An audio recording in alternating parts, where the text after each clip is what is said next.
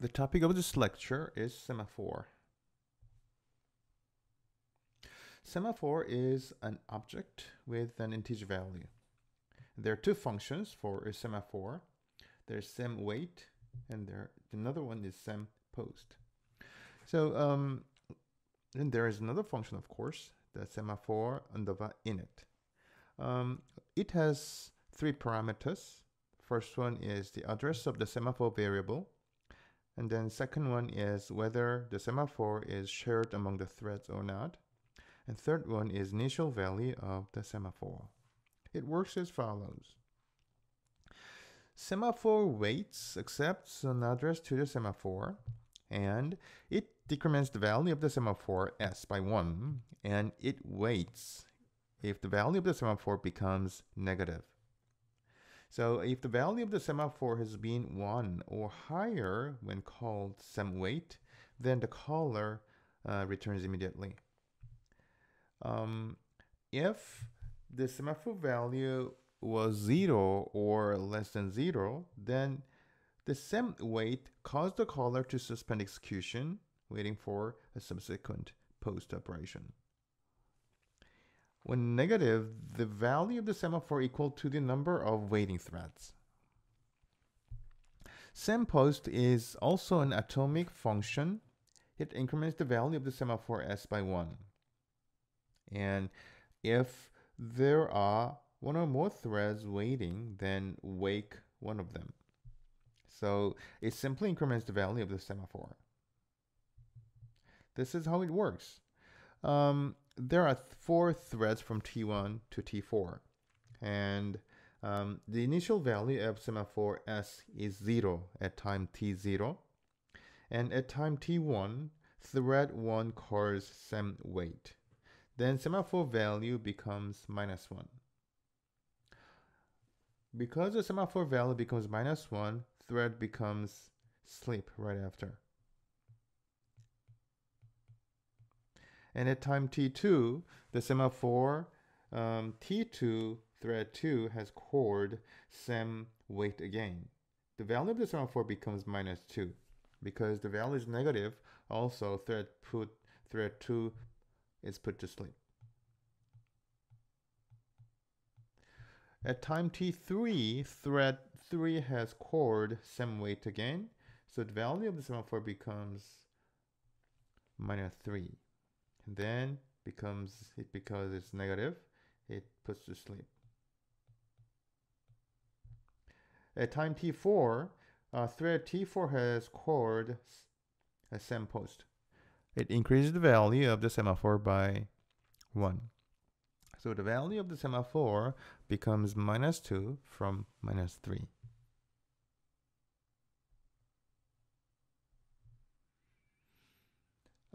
Binary semaphore is a semaphore where the value of the semaphore can be either 0 or 1.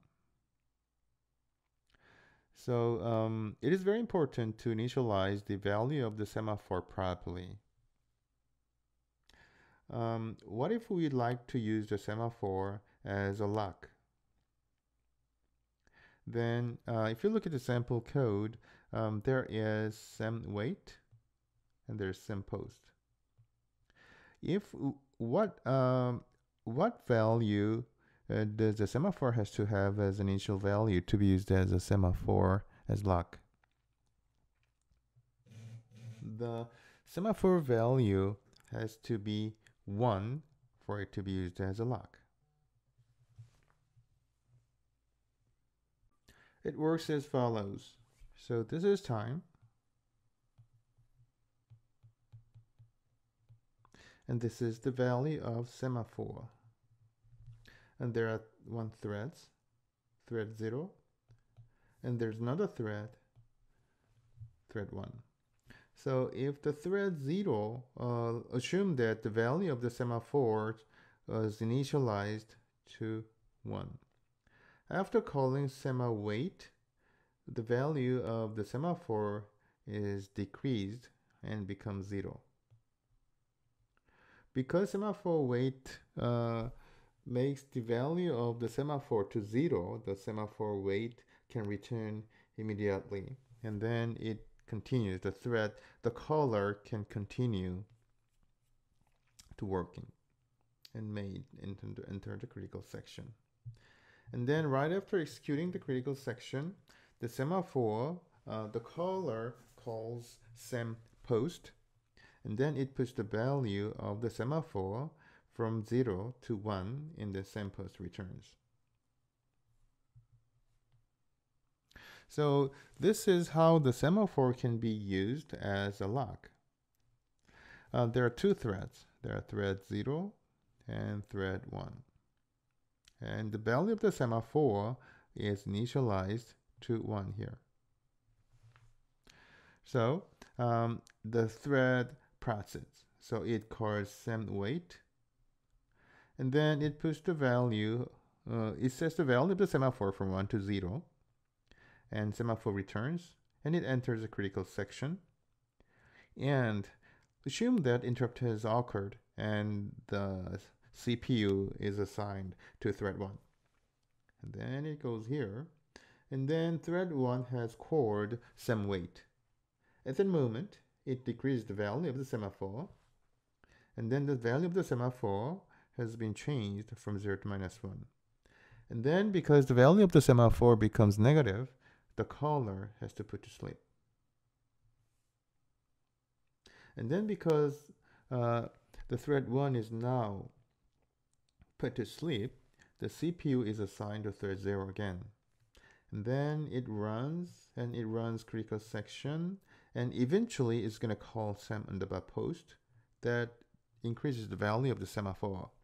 The value of the semaphore has been changed to -1 to 0. Sorry for the noise.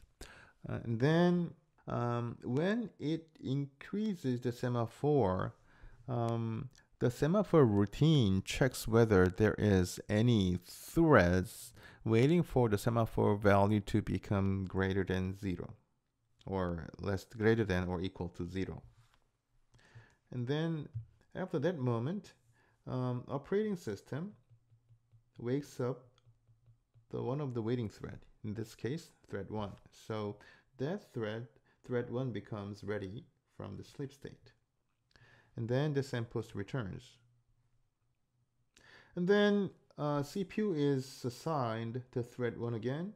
Then thread 1 is put into ready queue and eventually gets CPU, and the semWait returns, and then it can enter the critical section. So as you can see, we can use semaphore as a lock. Also, we can use a semaphore as a condition variable. So we just showed that semaphore can be used as lock. Now, we're going to explain how we can use semaphore as a condition variable. Again, there is child threads that prints the string child. And then the parent function of parent thread's main, it creates a thread, and we would like to guarantee the print sequence as follows. So the parent prints the parent begin first, and then child thread prints the child string, and then parent thread prints the parent end again. So we would like to ensure the order of print statement.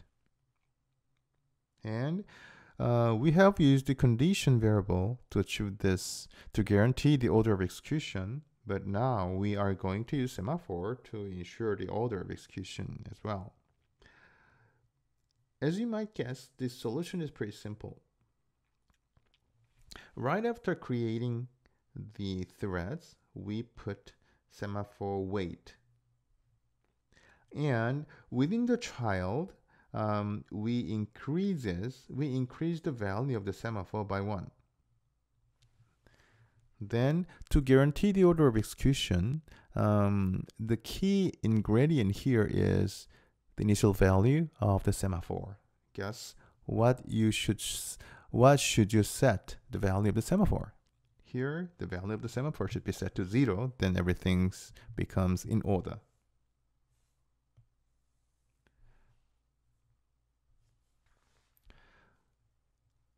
let's examine the cases.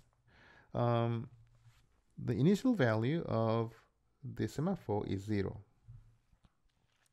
Assume that parent calls semaphore wait before the child has called semaphore post. Then because the value of the semaphore is 0, the parents create a child and it calls semaphore wait, and it decrements the semaphore value to -1 here. And because the value of the semaphore is less than 0, the parent is put to sleep. And then CPU is assigned to the child thread, and child starts to run. Child prints the statement and it calls sem post, and then it increases semaphore. So value of the semaphore is now changed from -1 to 0. Then after it increases the semaphore value, it wakes up the parent. And then semaphore post returns. And then CPU is switched back to the parent thread, and then semaphore wait returns. Oops, sorry, returns. Okay, this is first scenario. The second scenario is the case where the child thread is executed first. So child runs, and then child runs before the parent calls sem wait. Let's consider this situation. At first, the child is created, and then CPU is switched from this parent to the child. And then child runs at equals sem post. That'll increase the value of the semaphore from 0 to 1. And then the child continue execution and after increasing the semaphore value, it checks whether if there is any waiting threads or not. But there is currently no threads waiting. So it wakes up nobody, and then post returns. And then the CPU is switched back to the parent threads, and then parent threads start to run. So parents running, it calls semaphore wait, but the current semaphore value is 1. So the parent thread decreases the value of the semaphore from 1 to 0, and it continues execution without any problem. Okay. So in both cases, whether the parent executes first or the child executes first, the semaphore guarantees the order of the print statements. We're gonna look at the producer-consumer problem, and we're gonna use semaphore to ensure the critical section problem in bounded buffer problem. So there are put interface. Input interface, we wait for the buffer to become empty in order to put the data in it.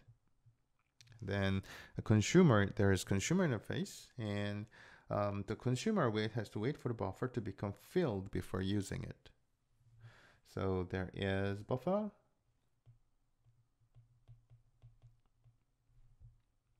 and then there is producer thread that puts the value to the buffer, and then there is consumer thread that reads the value from the buffer, and this function is put and this function is get, and there are many such buffers.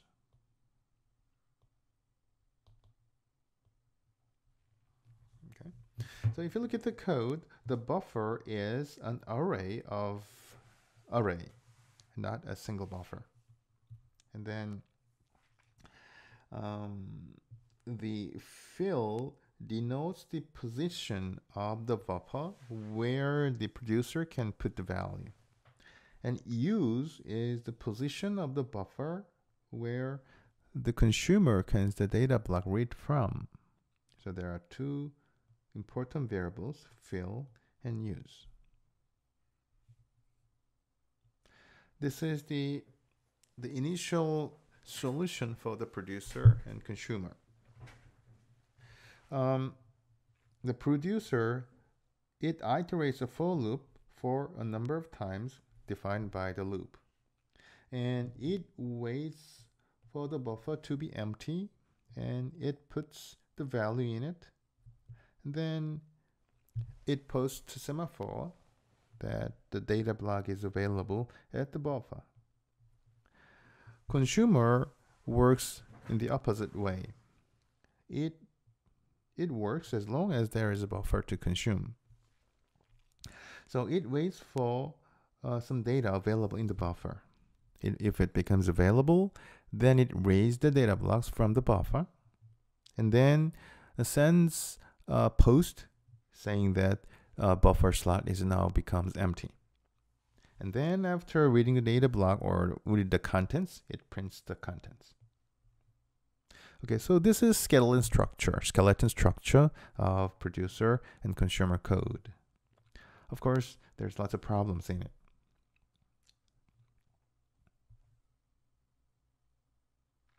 So initially, at the very beginning, all the buffers are empty, and the buffers are all empty. So the semaphore empty is set to max because all buffers empty, and the semaphore full is set to 0. Semaphore full is set to 0 because none of the buffers has legitimate content. However, there is a race condition. What if there are multiple producers? Let's consider there are two producers, producer 1 and producer 2. And assume that buffers are empty.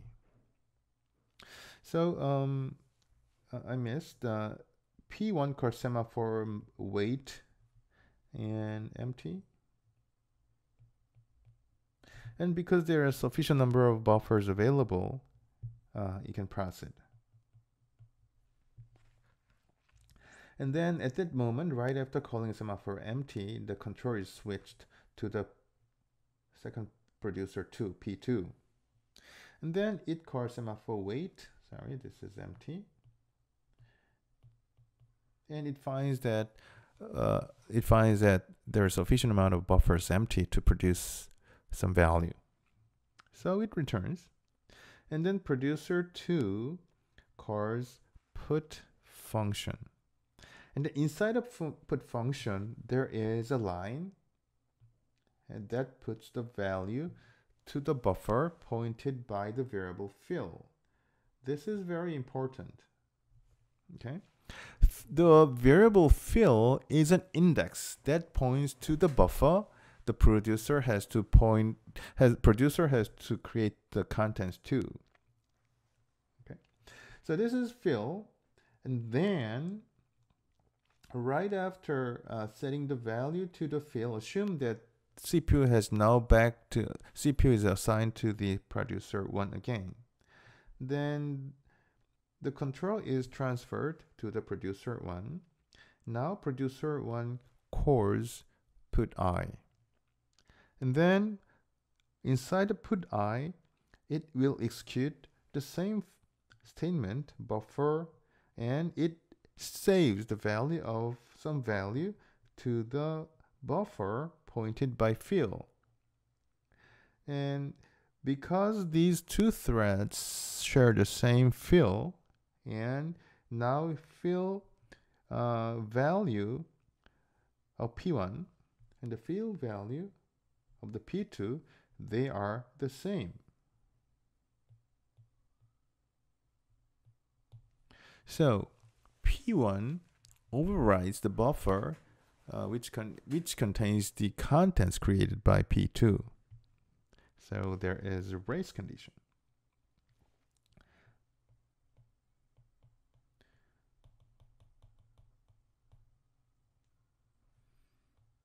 This is not good.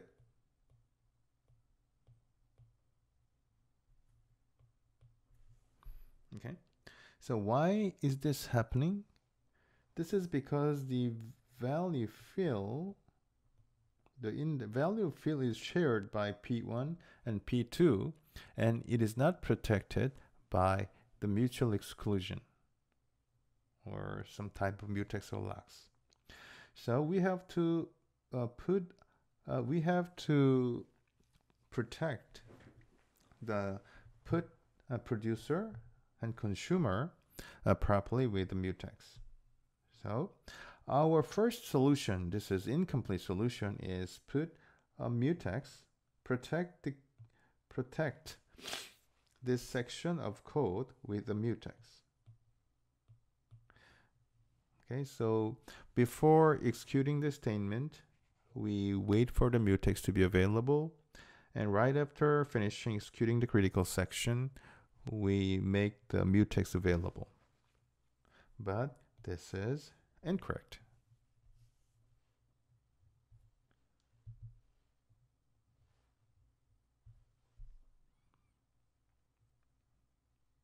Okay, of course, for the consumer, we did the same thing. There is critical section, and then we put mutex at the beginning of the critical section and at the end of the critical section to lock and unlock the code. Of course, this is incorrect. Why is this incorrect? Consider the following scenario. Let's say that there's one producer and one consumer, and the mutex is initially 1, and there is all okay. So this is 0. I was wrong. Sorry about that. I'll make a correction on the actual lecture note. When producer starts, it first checks the mutex. The mutex is currently available, so it decreased the value of the mutex from 1 to 0, and then goes to the next statement, and it calls semaphore wait empty, waiting for the empty spots. But there is no empty spots here. So the producer goes into sleep. And then switch CPU is assigned to the consumer 1, and consumer 1 calls semaphore wait. But because currently semaphore wait is -0, the value of the semaphore wait mutex becomes -1. So the consumer goes into sleep state again. So this is deadlock. The reason this is happening is because producer has go into sleep within the critical section and withholding the lock mutex. So that should not happen. So correct solution is put the lock just before going in accessing the critical section. So we first wait for the empty condition and then put the lock inside the critical section right here. And then the problem can be solved now. So this is a working solution. So I'm not going to get into details of the solution. It's pretty straightforward. For the consumer, of course, we have put the mutex inside the full and empty semaphore, like this.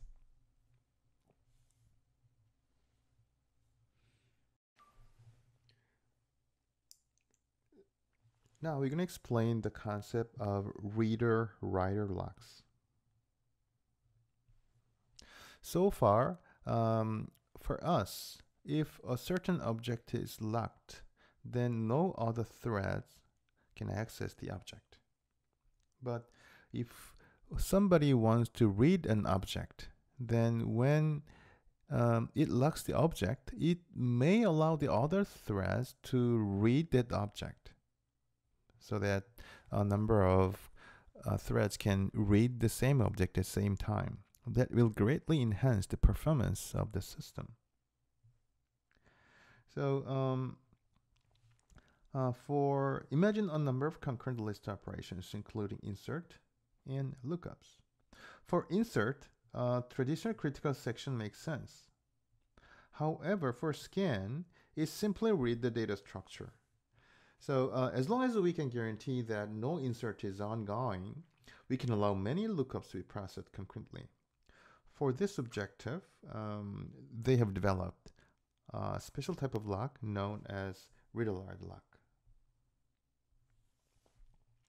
So reader-write lock has three fields. First one, most important part is reader count.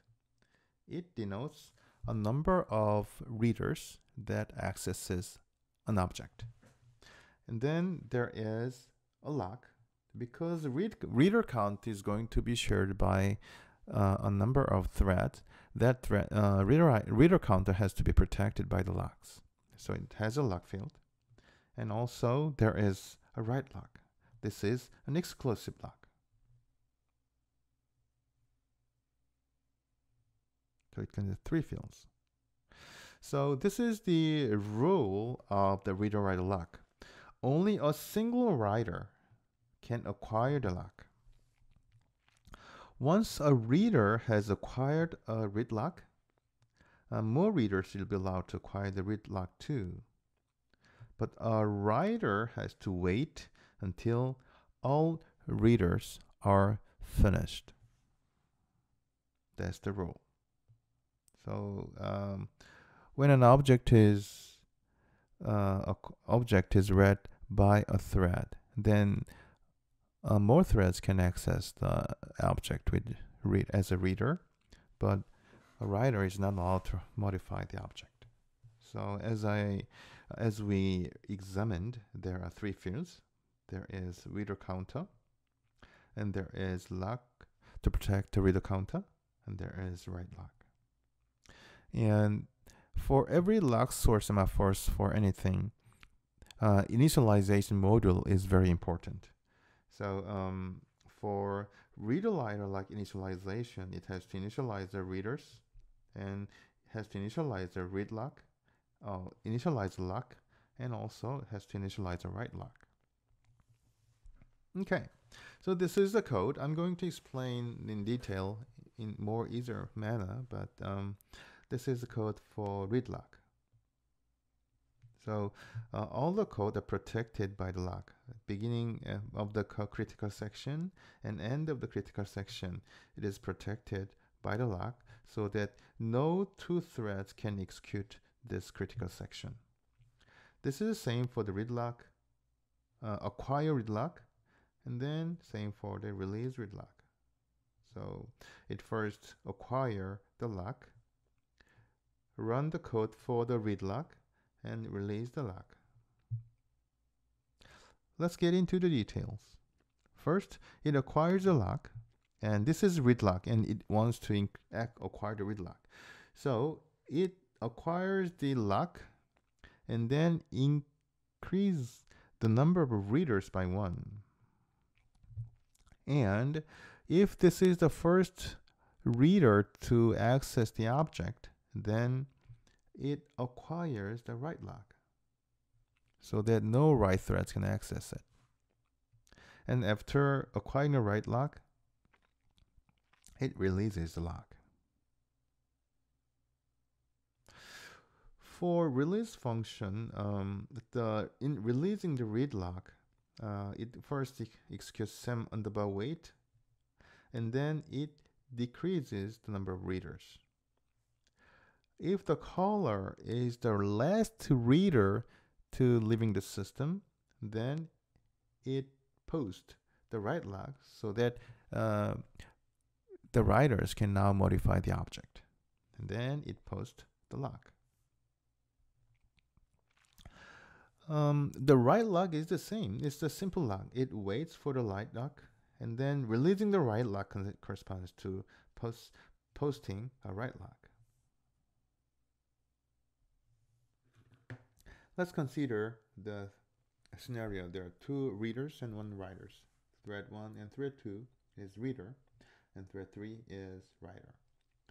Thread 1 first acquires the lock and increases the read count.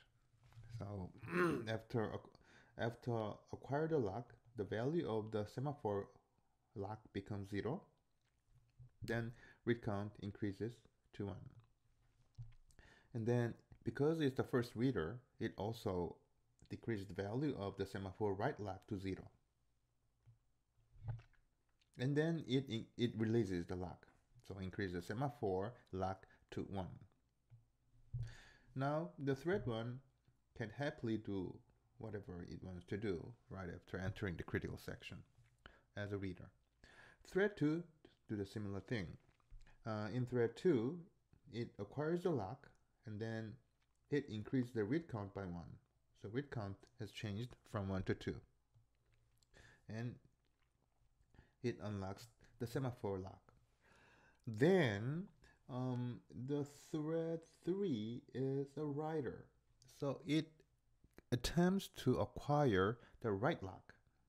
And then in the code for acquiring the write lock, it waits for the semaphore write lock. Okay? The value of the semaphore write lock is currently 0. So as a result of calling wait, the value of the semaphore write lock becomes -1 and the writer goes into sleep. So there is only readers in this critical section. Here, what if there comes new reader?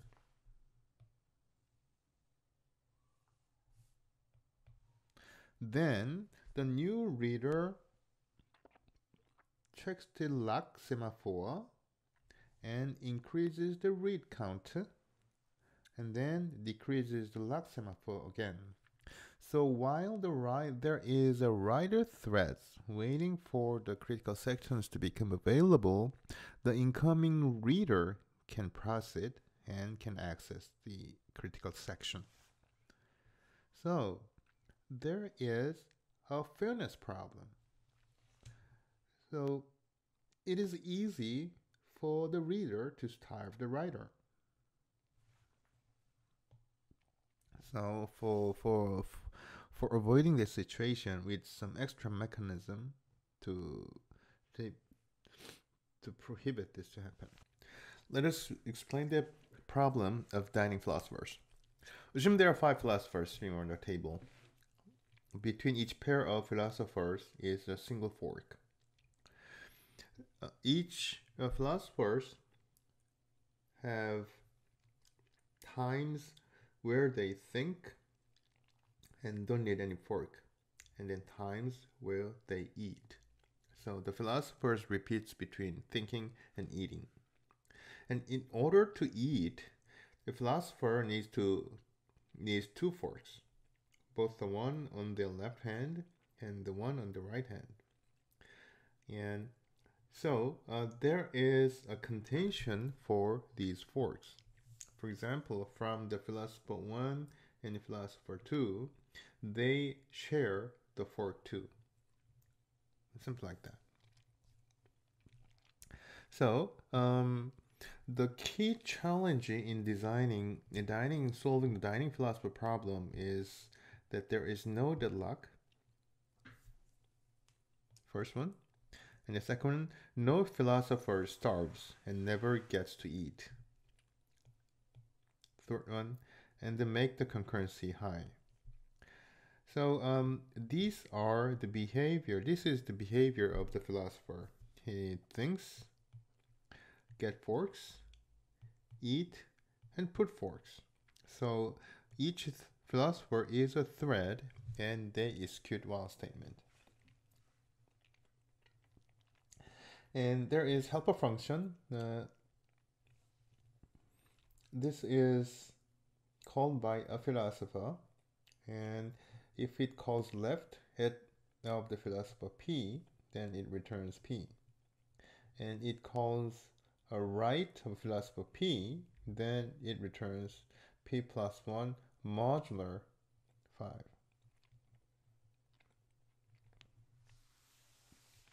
So philosopher P wishes to refer to the fork on their left, and they call left. If the philosopher P wishes to refer to the fork on their right, and then they call right P. So we can represent a fork as a semaphore. So there are 5 semaphores, and we need some semaphore, 1 for each fork. So we define the array of semaphore of 5 forks. And then get fork is a behavior of getting the left fork and getting the right fork. And after eating, the philosopher put down the fork. So it is a process of posting the left fork and the right fork. So then each philosopher will call get fork and put fork.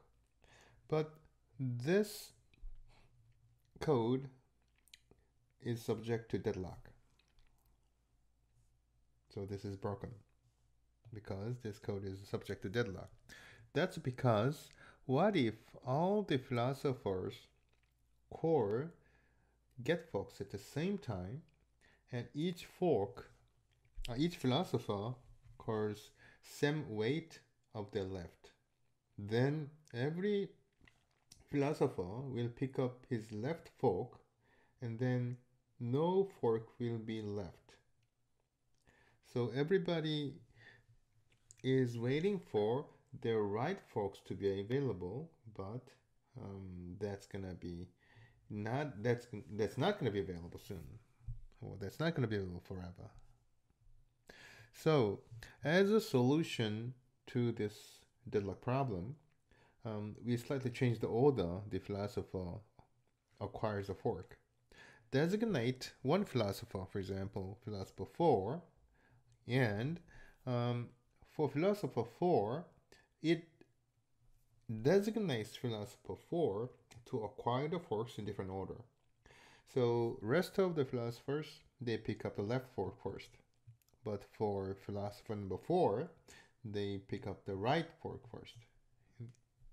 So if we adopt this kind of protocol, then we can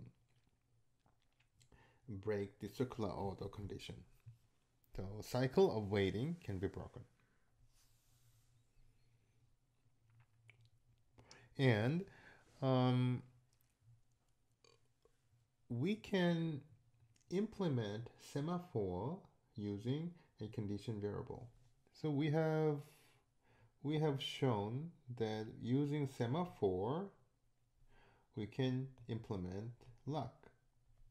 Also, we also have shown that we can implement condition variable using the Semaphore. Now we are showing that using condition variable we can implement Semaphore, which means that Semaphore and condition variable is equivalent theoretically. So we define Semaphore using the condition variable. This is typical condition variable. There is value and there is condition variable, and there's mutex. And for initialization, it says the value, and then it says cond init and mutex init. So it initializes the condition variable. It also initializes the lock. So this is the initializing function for the Semaphore that has been implemented using the condition variable. And Semaphore wait is first you have to recognize that this code is protected by the mutex. So when you start, you call mutex, and then you unlock the mutex at the end. And when the value is less than or equal to 0, then the Zim wait calls conditional wait. So it has to wait. And when it gets out of the condition wait, then it decreases the value by 1. Similarly, for the post operation, we protect the code with mutex. At the beginning, lock the mutex, and at the end, unlock the mutex. And post means that when post is called, it increases the counter value by 1. And then in the original Semaphore, we have to wake up one of the thread. So if there's anybody waiting, so we have to call cond underbus signal.